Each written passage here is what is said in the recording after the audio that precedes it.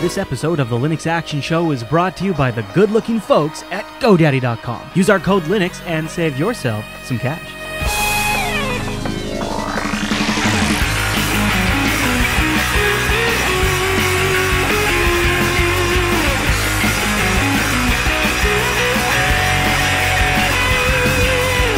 And welcome to the Linux Action Show, Season 19, Episode 6, filmed and released on November 20th, 2011, live from a frosty Pacific Northwest. My name is Chris. And my name is Alan. Hey, good morning, Alan. Welcome back to the big show. Yes. We have quite a show today.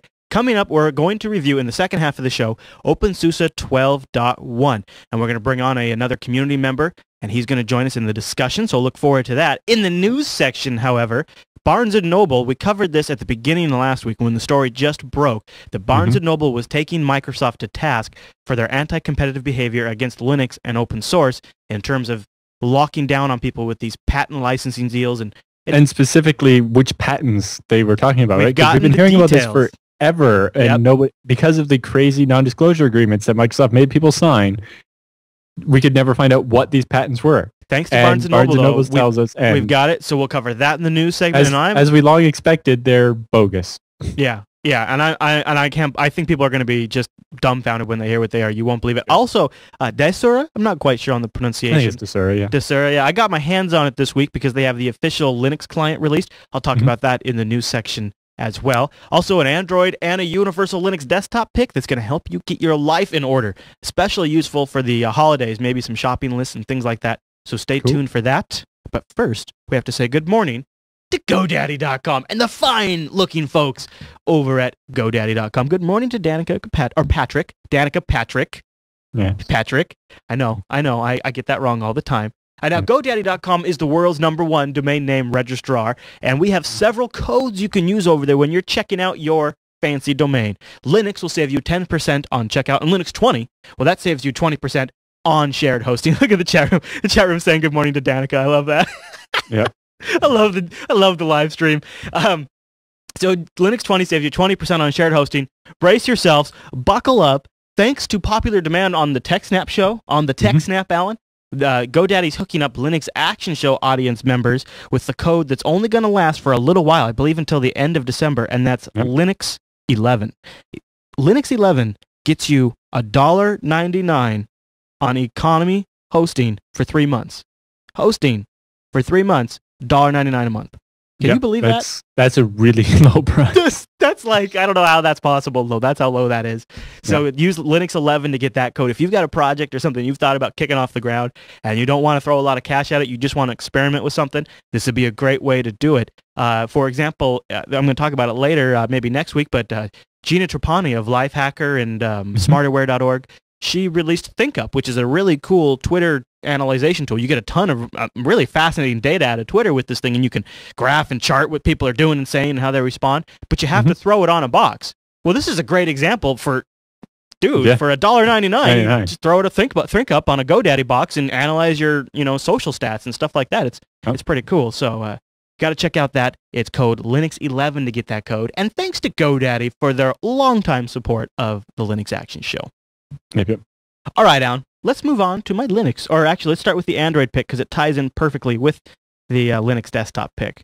Yep. And that is, now last week, I did cover a to-do list management program that I recommend people get because it was one of the most beautiful Android apps I'd ever seen. And I really mean that. However, it lacked a couple of really cool features for me, and the two that I need the most are good, solid group collaboration where it's really dead simple to collaborate with a couple of different people. And also, I like to have a desktop client, so then when I'm sitting at my computer, I can just bang in all the tasks in a nice, organized manner. There's several different ways to do this, but one app that I like a lot, it's free, and it's called Wunderlist, and that's Wunderlist spelled with a W. Yes, because actually Angela recommended this one to me a couple of weeks ago, and so when you recommended a different one, I was like, oh, now I'm going to have to compare them. So here's the difference, so I was very sneaky when I did this because I have two different uses for Wunderlist and the one from last week. This one is more if desktop entering is a big deal for you. Now, you can accomplish that in the other one, but this one has a pretty nice application that's tied right into it. In fact, I'll just go ahead and... So my universal app this week is the desktop version of Wunderlist, and they have clients for Mac OS X, Windows, iPad, iPhone, Android, and desktop Linux. And it works just like you'd expect. It's a nice sort of wood-grained interface thing that you can just enter tasks. You hit enter, it goes to the next line. You hit enter, it goes to the next line. One button click to share this task list with somebody else. You just put their email address in, put share, and then it syncs between the handheld device and the desktop, which is really nice because in our house we've got an iPad, a Galaxy Tab, a Samsung Nexus S, and 2 desktops that we want to sync between. So it's really nice that they all sync up. And so we've just been keeping like all the stuff we need to do for Jupiter Broadcasting in one Wunderlist. And I can even keep it up here on my machine when I'm hosting, and I can just, if something comes up during a show, I'm like, yeah, because, often the chat room brings something up that I need to take care of, because they're always keeping me to task. Especially pre-show and post-show, eh? Yeah, exactly. And so I just bring this sucker up right here on the desktop, I enter it in, and it's already synced. And so that's Wunderlist, and, again, I really like the fact that it ties in with both a really solid, stable, low resources app, and then also a really nice, quick and dirty Linux desktop app as well. So that's Wunderlist, and that's my pick for this week. Now, I want to tell you guys about the Runs Linux. I like to do this every episode. I pick one hardware device that you might not realize actually runs Linux underneath.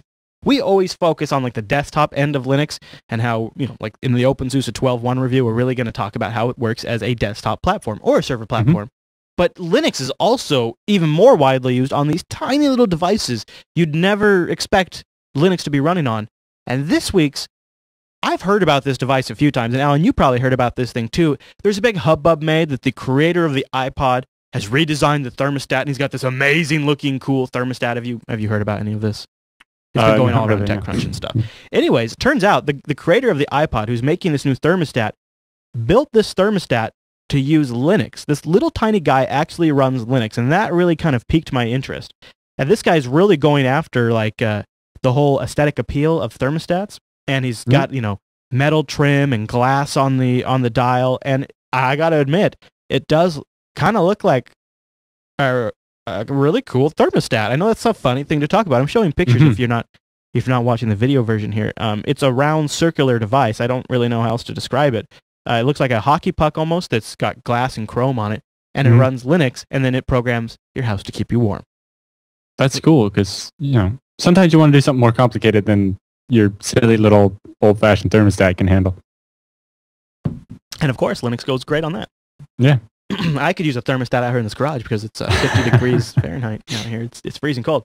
So anyways, links to all of that in the show notes, as well as links to all of the previous desktop and Android app picks. If you would like to grab those, just go over to the show notes and you can find them there.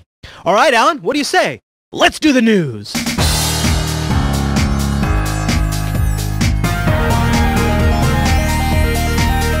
All right, Alan. Yes. Our top story on the news docket this week was supplied by the Linux Action Show subreddit. So thanks to everyone over at linuxactionshow.reddit.com for submitting awesome links this week. All of the links in the show, with the exception of one, were supplied by the Reddit, and the conversation was always incredibly valuable. And it's a great place to just get extra content that wouldn't necessarily make it into the show, but fits with the show's overall theme. So if you want more Linux Action Show, that's probably where you'll get it, because there's all kinds of stories over there that you're going to want to read. Now, let's talk about that Barnes & Noble exposing Microsoft story, because that's probably the one I think is on everyone's top of their mind.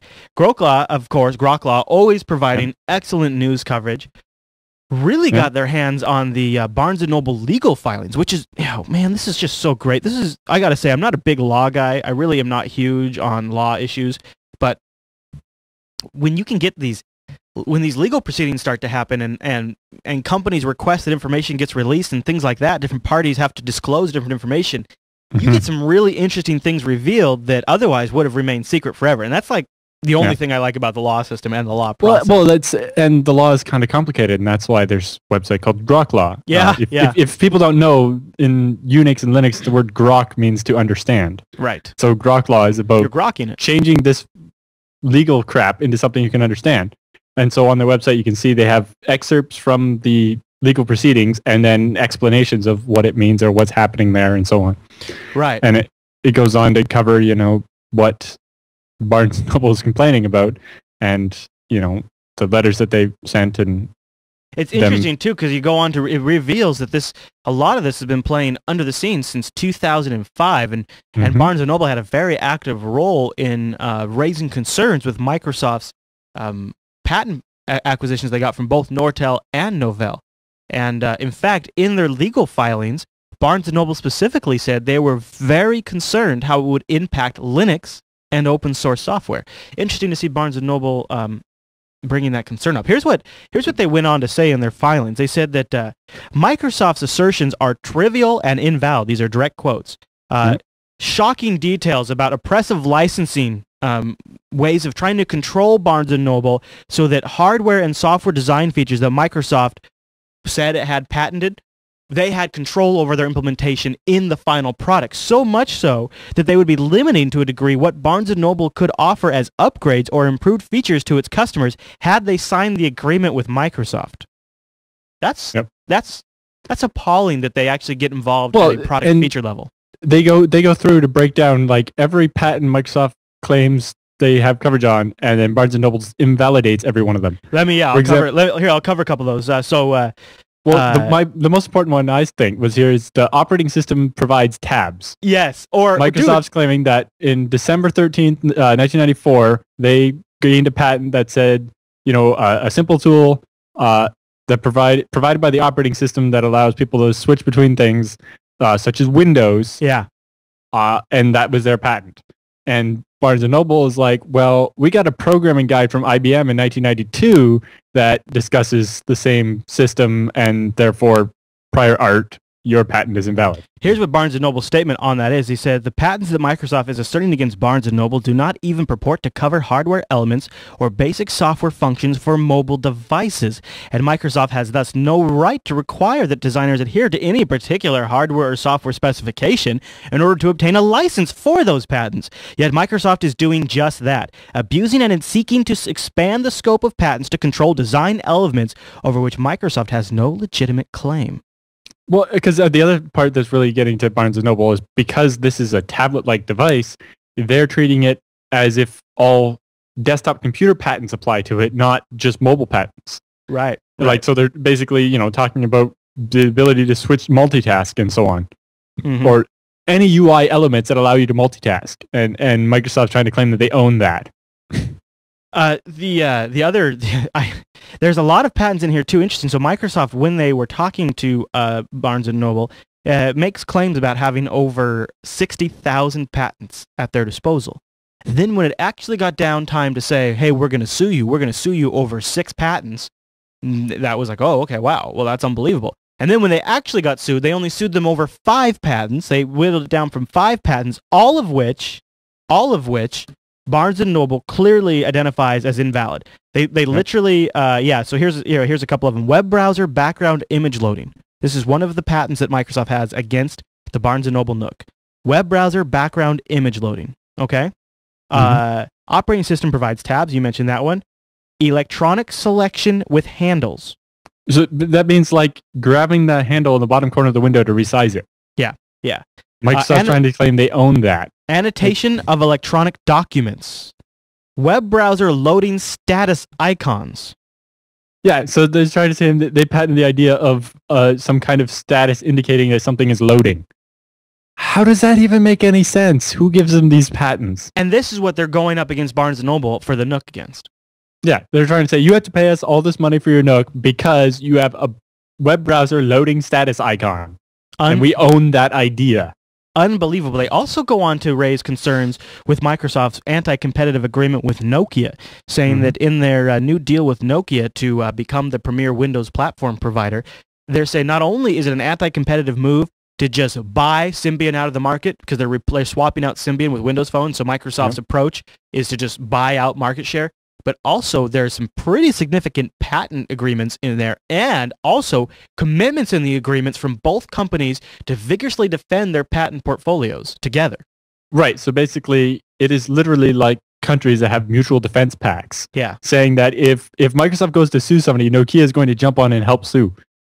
And it's definitely anti-competitive. This is such a clear abuse of anti-competitive behavior. When you actually get to hear the patents they're going after Barnes & Noble with, I mean, The image loading in a web browser in the background? Are you kidding me? As if there's some other way to load an image into a web browser. Resizing a window? I mean, you guys didn't even invent that metaphor to begin with. That's what I love about Microsoft. There's a ton of the stuff they have patented they didn't even create. You know, that's what's so beautiful. Well, like the web browser one, it says right here in the comments, it cannot reasonably be disputed that web browsers included status loading indicators before the patent was filed. Yeah. Because this is long after the invention of the web browser. It's like they were just granted these patents because they were Microsoft, and because people at the patent office in 1997 didn't know what a web browser was. I feel like I want to get in my truck and just pack a big lunch and drive to wherever Barnes & Noble's headquarters is and just go down there and high-five every single one of those guys in that office. Because what they are doing is so critical to the future growth of these open mobile platforms. I mean, if Microsoft were to successfully litigate Android into this kludge where people aren't going to want to use it, then that really leaves Windows, OS, and iOS. And I don't think that'll happen, but it's at least going to slow things down and hinder innovation.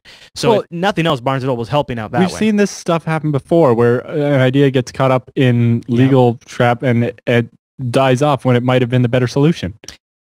Boy, isn't that true? And I think also...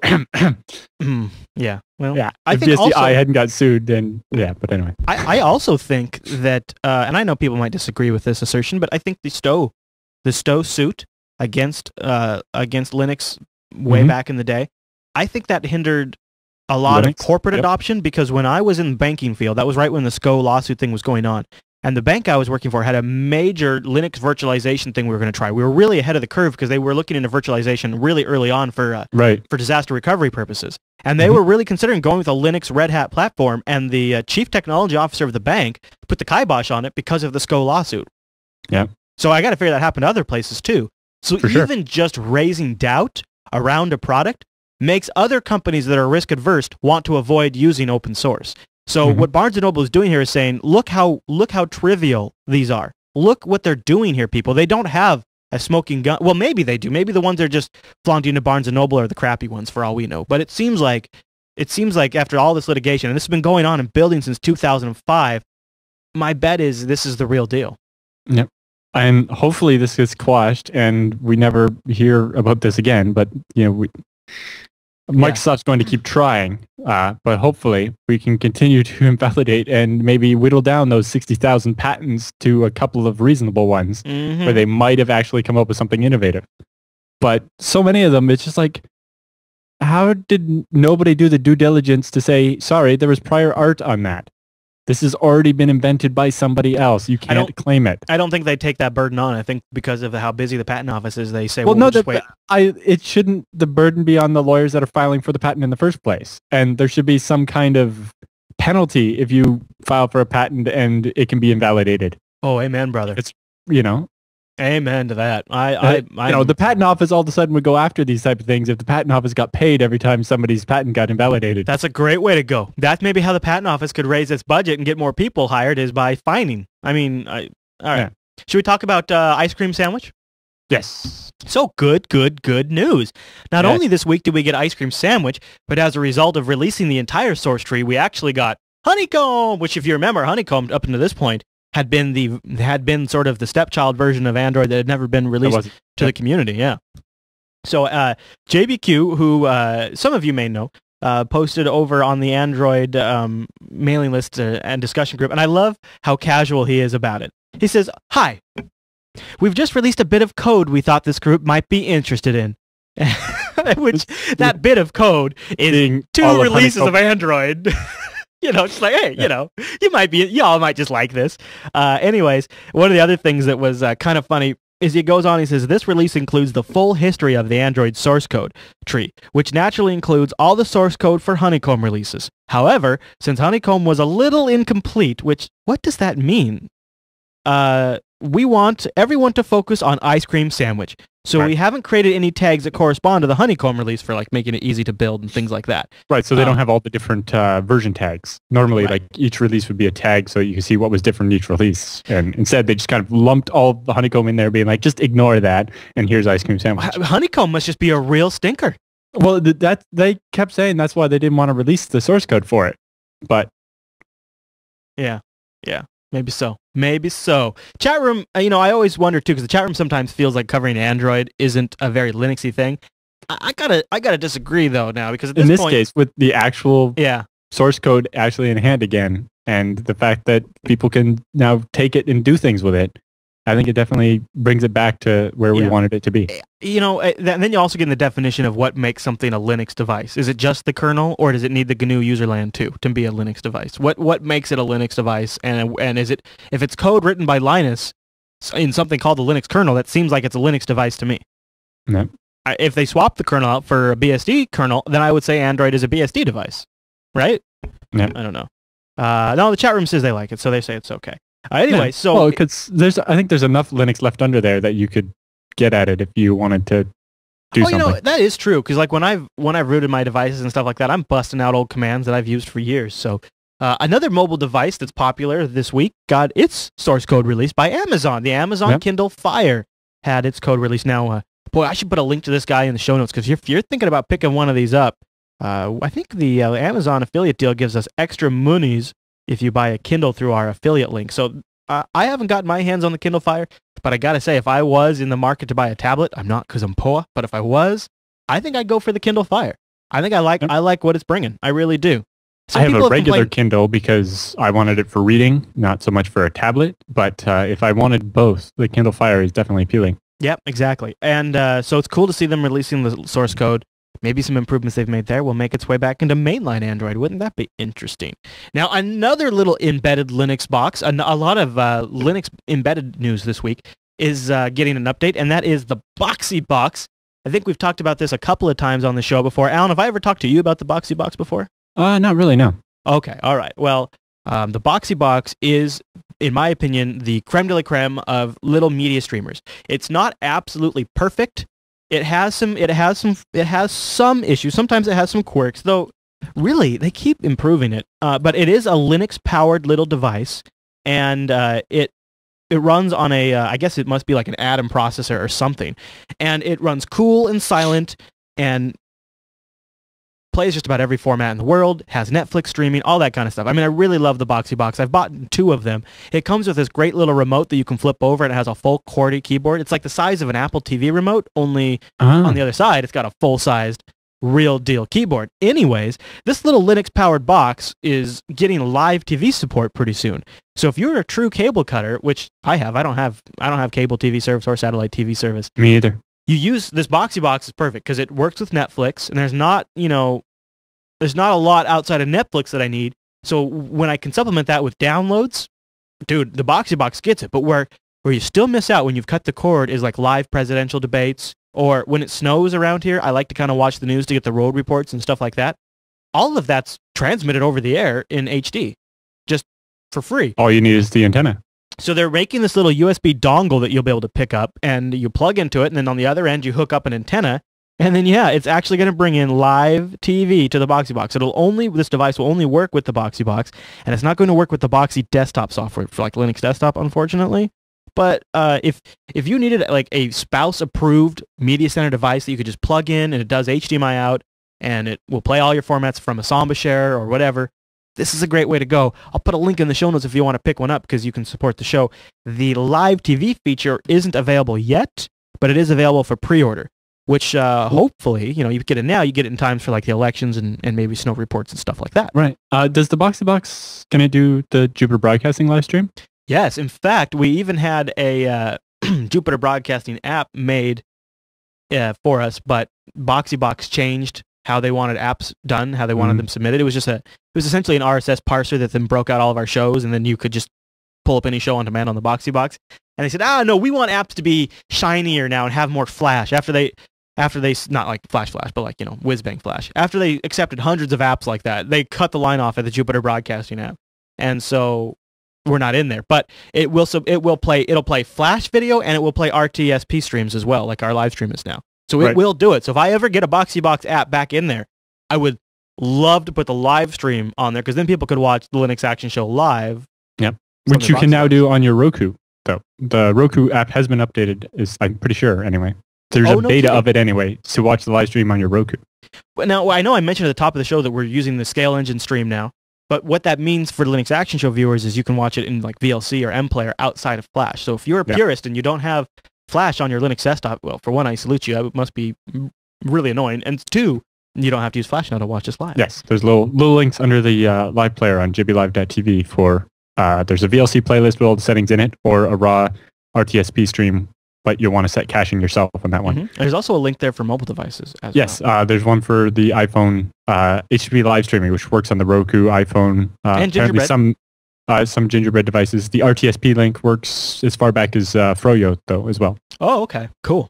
All right, so let's talk about Desura. I'm not quite sure on the pronunciation of it, but if you know Steam, you kind of get what Desura is about, only they've officially released their client for Linux. It's been out for a couple of weeks, so it's not completely new, but it's been what they're calling unlocked for all Linux gamers. So you can go grab Desura, and they have, I believe it's 63 different Linux games on demand. I have a link to their games catalog that you can check out. It's a free client, just like it is under Steam, and the browsing experience is very familiar, very much like Steam. I've used it a little bit. I've had a couple troubles downloading games, but nothing major. And I've heard of a couple other people have reports, but the chat room says it's been working great for them. And this, to me, is extremely, extremely exciting. It's a well-done implementation of a Steam-like service, B, native Linux support, and they have a Windows client, but C, they do something that I think is such a perfect fit with the kind of indie market vibe they have going, and they call that alpha funding. This could be really big for open source gamers. Alpha funding lets you sell a game as sort of like a pre-sale. Think like it's kind of like a Kickstarter, and they call it support. What they say is support kick-ass upcoming games by crowdfunding their release. Get instant access to rewards in the form of frequent alpha updates. So you get the game as is an alpha and it's in beta, and then once it's out, I assume you would own the game. That is kind of the model that was invented by Minecraft, right? Minecraft sold like 50 million copies, and it came out like yesterday. Yeah, the final version like just came out. Yeah, yeah, kind of. You're right. Yeah. So what Desura lets is anyone can submit their app to the alpha funding thing, and man, a great games delivery platform for Linux that could support people to develop games. Actually make Linux games, exactly. And since Desura sells on Windows, and it sounds like they're making a Mac client as well, you could potentially be opening your game up to a huge audience. Man. Yeah, because that's the main difference. When you make a game for Linux, it's usually pretty easy to make it run on Windows and Mac as well. Yeah. Whereas if you make it on Windows, it's usually pretty hard to make it go the other way. So I played with Desura a bit in my openSUSE box, and I downloaded Alien Arena, which they have a couple of free games in there for Linux. I'm showing clips of it right now, and it looks very much like Steam, but I don't mean that in a bad way. I think that's I actually like the way Steam's laid out, so I think this works pretty well. The game, like I mentioned, the one game never did finish downloading for me, Alien Arena, but I also downloaded another free game without issue, so I'm not really too concerned about it. It might have just been because I was using it during a kind of a popular time. Anyways, links to that in the show notes. It also does that feature that I like, where you can purchase a game and have it download, and then you can continue to go shop while it downloads in the background, which is my favorite thing to do, because then I can just keep going. I can just shop and shop.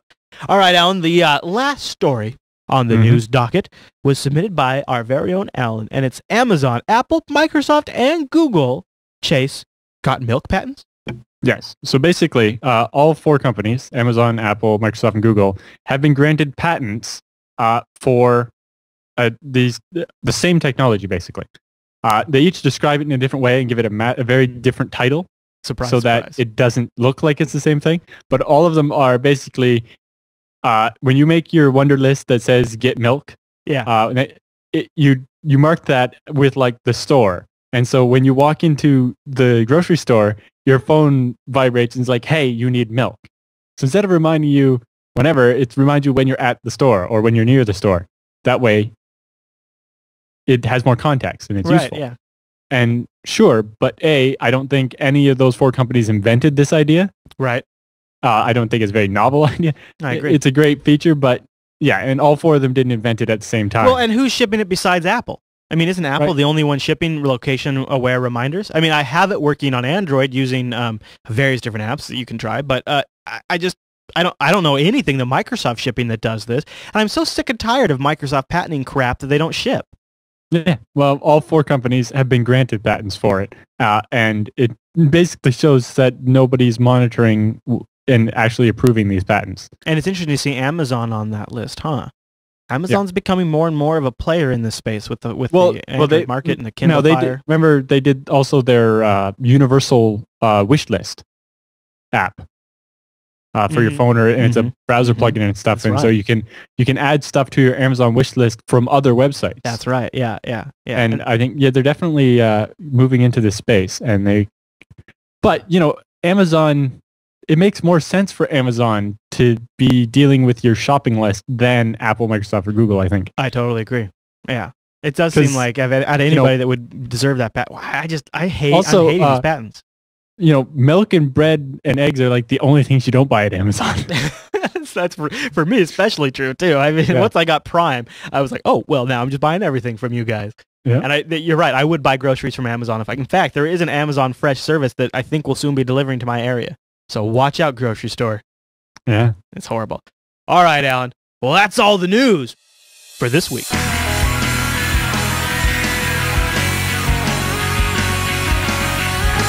And it's time for the Linux Action Show to take our action lens and point it at openSUSE 12.1.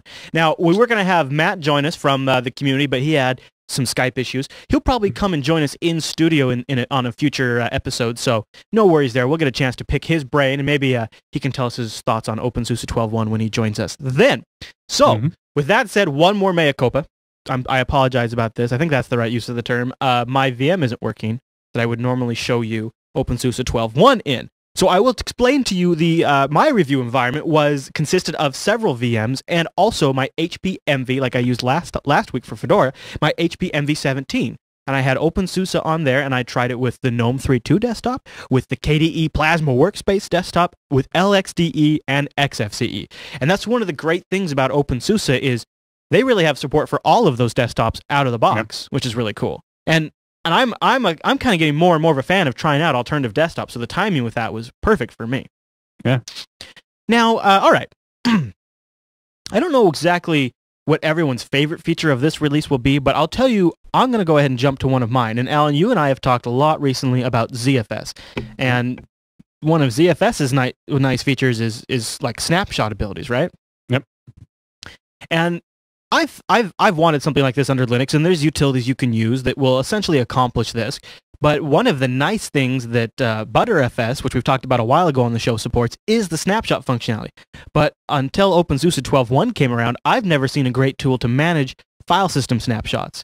So openSUSE 12.1 has introduced something, one of the greatest features I think that they've had in a while, and it's called Snapper Overview. And you can go into YAST. If you remember, YAST is this great management area in openSUSE that has just continued to get better forever. And you can actually go and review previously deleted and changed files on the file system, select them, and restore them, which is really nice, like config files. The other thing it'll do is it'll tie in with the package manager zipper, and you can actually use this to restore from bad installs and stuff like that by reverting changes made. So if you upgrade a package and it doesn't go well, you can snap back to what the package was before.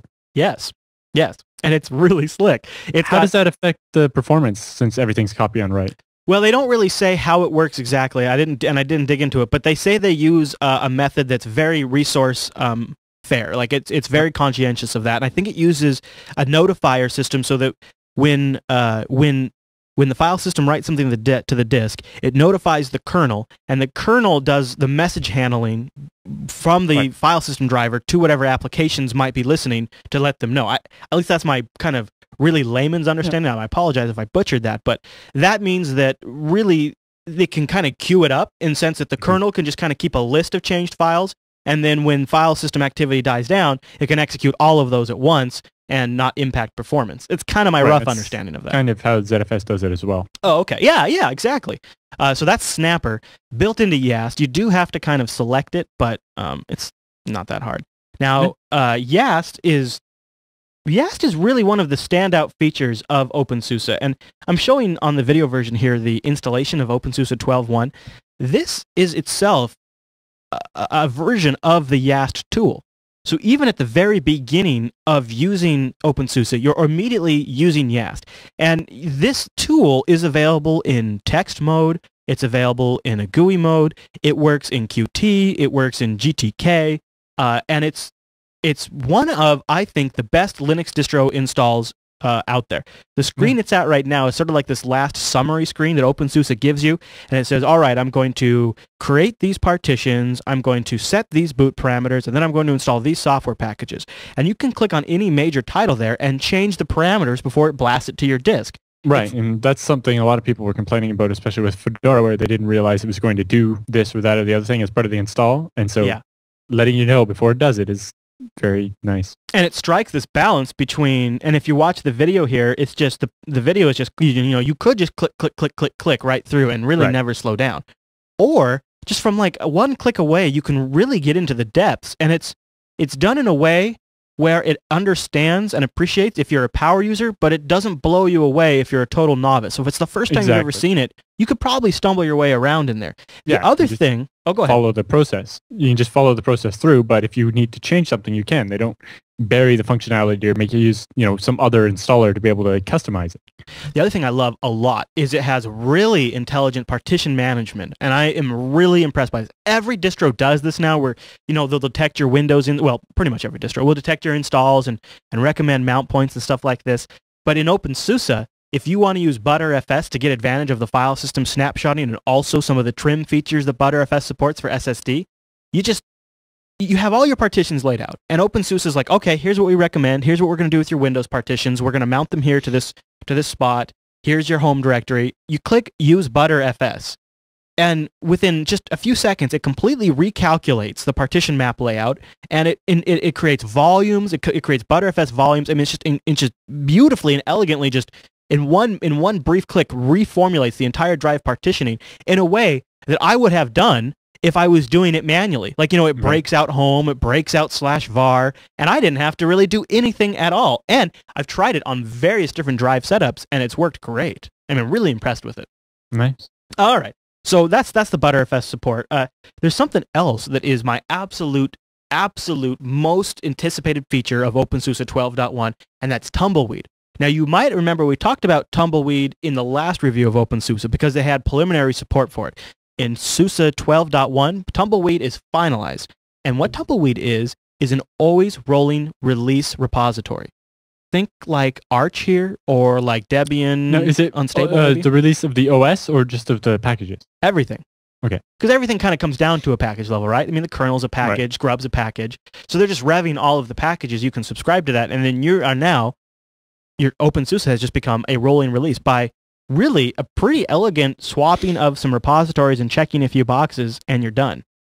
They've actually they've got a command that you could just copy and paste right here on the release notes. Mm-hmm. You copy and paste that into your terminal, supply your root password, and it's just changed your distro to a rolling release. Nice.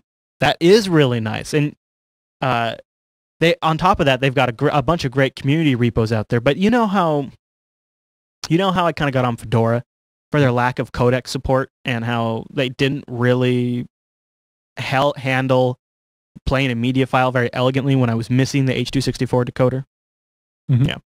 Well, openSUSE isn't much better. And I think that's kind of disappointing because to me in this stage, media playback on such a nice desktop shouldn't be challenging. Now, it's not as bad as Fedora's. It'll walk you through the steps, and you do end up having to get like some of the other codecs. You do have to go and add a repo, but they give you just one click on their webpage to just click the repo, and then it adds it to the software manager and refreshes, and then you just check a box and you have it. And the other thing, they handled Flash kind of elegantly, like when you install your system updates, after you do like the update of the update manager, one of the next available updates comes along is the little thing that lets you install Flash into your browser. So they're like, well, we know you probably want that, but because of legal reasons, we can't distribute it directly, but here, we can distribute it this way. And then it's just, once you're doing your updates, it's just a checkbox to get Flash. So in one sense, they handle that pretty well, but then when it came time to get H.264, I still felt like for a new user, they'd be kind of lost, going to get a repo and that kind of stuff. And I didn't get the sense in this case that it was bigotry, that openSUSE just felt like it was immoral for them to use those codecs, so they made it hard intentionally. I just felt like this is something that people only deal with right after they set up the distro, and then they never really deal with it again, so we don't spend a lot of time thinking about it, so we haven't quite fixed it. I feel like it's that. The intention is a little different in this one. Like the way I was used to it is you install a VLC package and it has the H.264 codec. And then you just watch the video. I never had issues. And the VLC project has fantastic support for openSUSE. So there's even a repo where you can get stable builds of VLC, or you can get the unstable builds of VLC, and they're automatically updated. I played around with the SUSE build gallery to create a couple virtual machines that I'll have linked in the show notes if you guys want to download those. And that openSUSE build gallery, or openSUSE Studio, I guess is what it is, where you can actually design a machine, is a lot of fun. You get this great Ajaxy interface where you can say, okay, I want to start with a GNOME openSUSE 12.1 template, and then I want to add VLC, and I want to add Chromium, and I want to add these repos so I can get the codecs. And then once you're all done, you can set a background, like the ones you guys could download from the show notes. There's a little Linux Action Show logo on the boot screen, and a little Linux Action Show logo up in the corner of Grub and stuff like that. I mean, they let you like kind of personalize it too. And then, cool. So by the time I'm done, I have an ISO image of a totally custom tailored version of openSUSE 12.1 for myself that has all the stuff on it that I want. And it's like, wow, I just have this, I just install it, and it's exactly the way I want it. And it's available as a download in ISO or as a VM image. I really like the tie-in there, and it really makes playing with this distro a lot of fun. So, anyways, I don't know if I got a chance, if I didn't show the Snapper UI. Here's the user interface to Snapper, where it lets you go through, and you can see in this example they have here, the Snapper program monitored the Etsy directory, and then through like package updates and things like that, the group file and the shadow file and the password update and the password file were updated. And you can go in here, and then you can, and it keeps iterations of it too, so you can actually iterate backwards if, like, you knew 2 days ago you had a good file, but yesterday you didn't. Right. Really nice feature. So Snapper and Tumbleweed are definitely some of my favorite features. The fact that they have good XFCE 4.8 support is really awesome. My two desktop setups that I'm using the most in this are LXDE and XFCE. I tried the GNOME 3.2 implementation. It's it's GNOME 3.2. 3.2, exactly. It's just like, if you like that kind of thing, then sure, but otherwise, maybe not. I kind of came to the realization, if I'm going to have a limited desktop experience that does less than I'm used to, why not use XFCE or LXDE? And go all the way, right? Because those still have the more traditional computing interface with the menu system that I like. And the LXDE menu system, I think, out of all of the desktops on openSUSE 12.1, the LXDE desktop has the most logical, least amount of clicks to get to YAST and all that kind of stuff. It's very fast, very efficient. It flies. I mean, why not? If I'm going to restrict myself with GNOME 3 and have a watered-down, less functional desktop, use one of the alternative desktops. And the fact that they just have one button, click, and you've got it support right in the installer is pretty cool. And they've actually spent time, most other distros have picked one desktop environment and kind of tied themselves to it. Yeah. Whereas SUSE has taken the opposite approach and been like, well, there's lots of the different ones. Why don't you just use whatever makes you happy? And I'm showing a screenshot of the GNOME 3.2 desktop here. See, the thing is there's just not a lot to do with GNOME 3.2. It's very basic. It's black borders and a shell that sits on top of Nautilus with bad icons. And there's just there's not a lot of creativity that can be done there. There's not a lot of branding or individualism that can be done outside of what the distro is already doing. The more I review GNOME 3, the least I'm wrapping my brain, the less I'm wrapping my brain around it.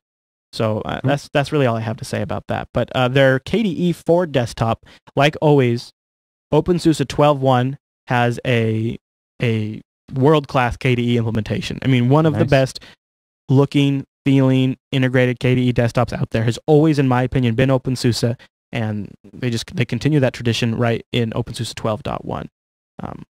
So yeah, I would also call out, I would say, let's see, I had a couple of notes here. They also supported Chromium. You can get Chromium in the repo, which is nice, which is a nice change from Fedora. Oh, geez, yeah, this is what I was trying to remember. WebYAST. Right, I was going to ask you about that. So you're familiar with YAST, the yet another system tool that lets you configure and manage just about every aspect of a SUSE box. Everything from your hardware clock to joining a Windows domain to file sharing to setting up Apache. I mean, it's really great. And now, they've been working on it for a little while, but shipping with 12.1 is WebYAST, which you can even set up during the installation you can just check a box to get WebYast. And this is on the SUSE Studio too. When you check the box, it automatically just adds the provisions you need to the SUSE firewall, because SUSE by default, its firewall is turned on. Whenever during installation you add a service like SSH or WebYast, the YAST system is intelligent enough to go, okay, well, if they want something that does remote access, I'll let them know too that I'm going to open these firewall ports.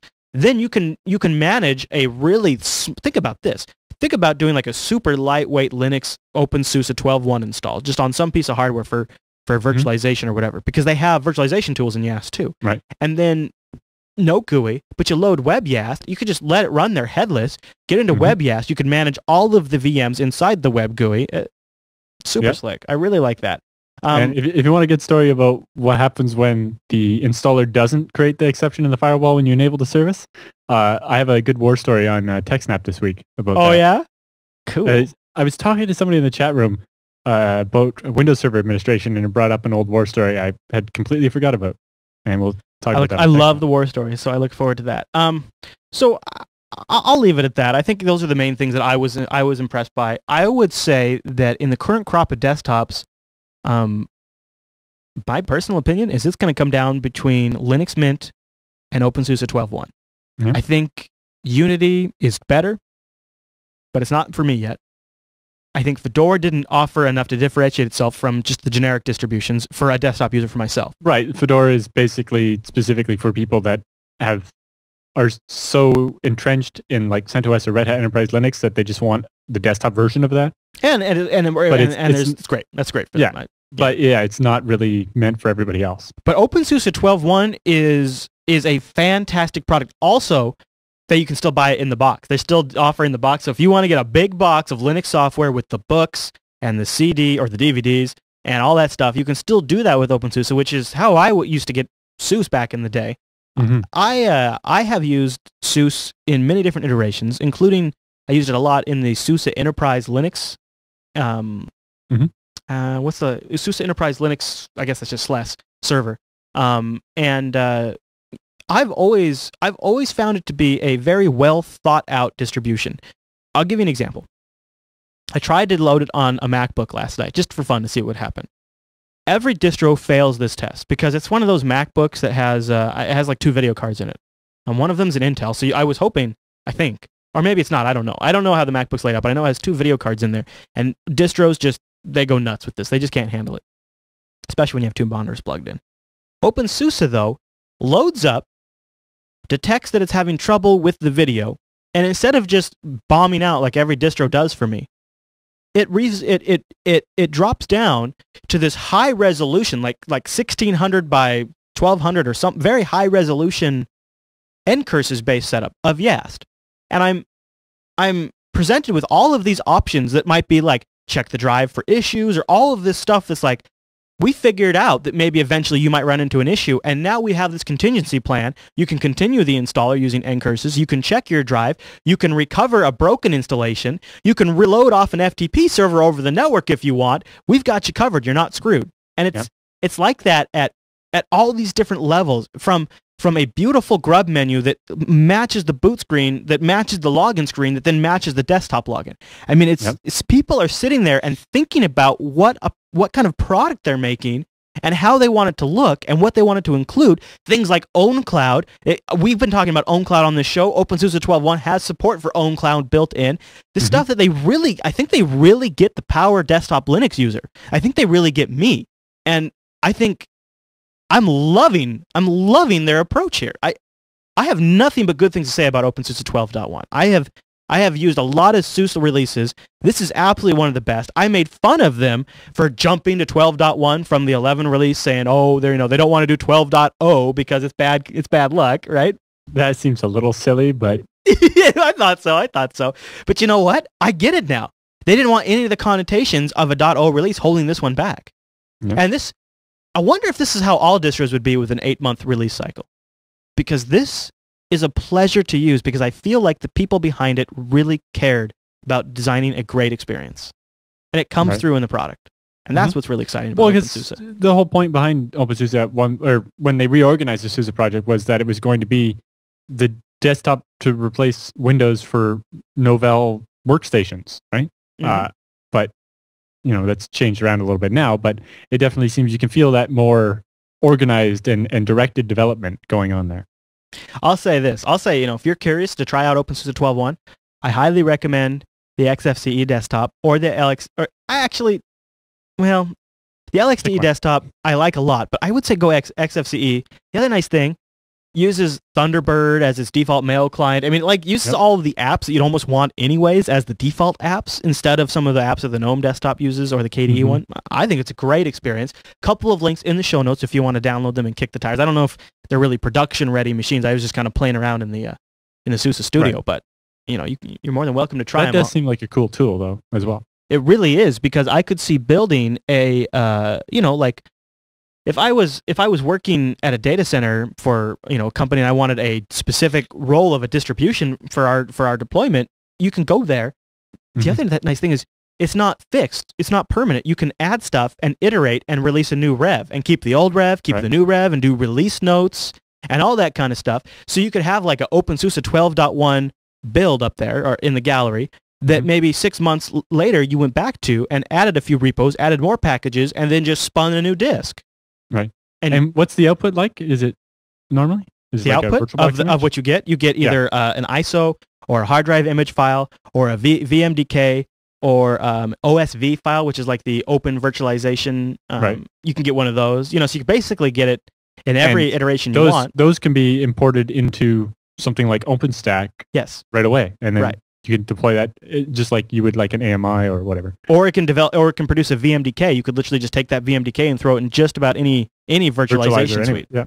And you're ready to go. That definitely seems cool. Yeah, these guys have really got it figured out. And they also have, what I get it confused with all the time, is the build service, which lets authors upload their software, and then the build service builds it for multiple platforms, which I believe can then tie in directly to repos. So you can actually subscribe to repos that are populated by the build service. So you can get really, really fresh stuff.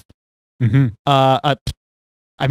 reason why I brought up the fact that I've worked with SUSE Linux Enterprise is I did that 5-6 years ago. I did that a long time ago, and back then, all of the things I appreciated about a well-built system, when you work as a system administrator for years with an operating system, you get a feel for a well-built system. Say what you will about FreeBSD, but that feels like a very well put together operating system.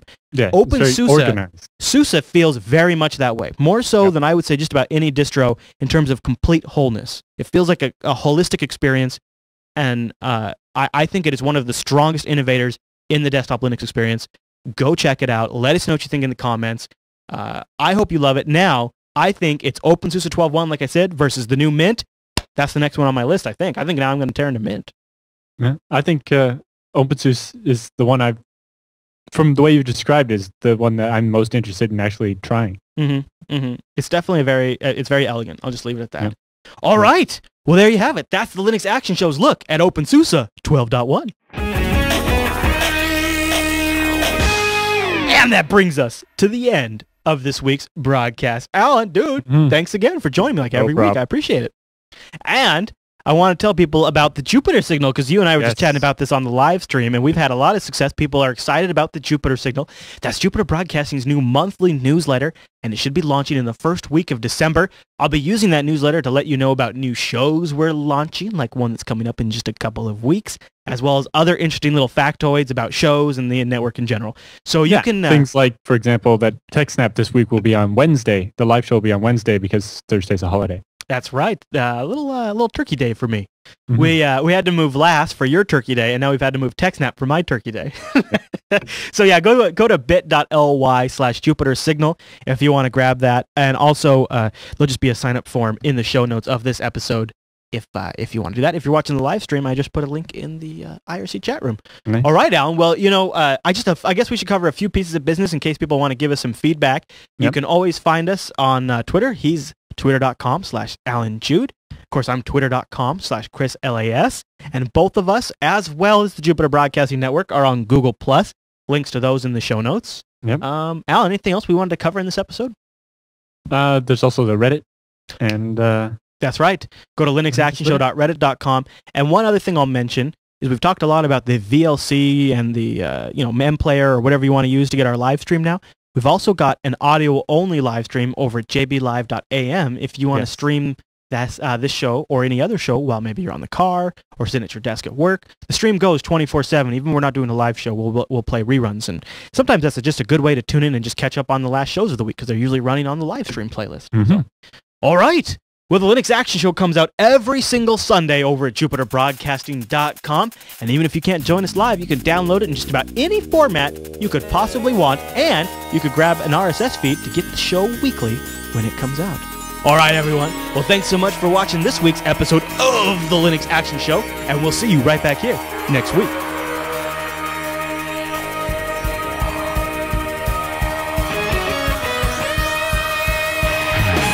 Oh my God, what show are we doing? Hi, everyone, and welcome to Cast Blaster.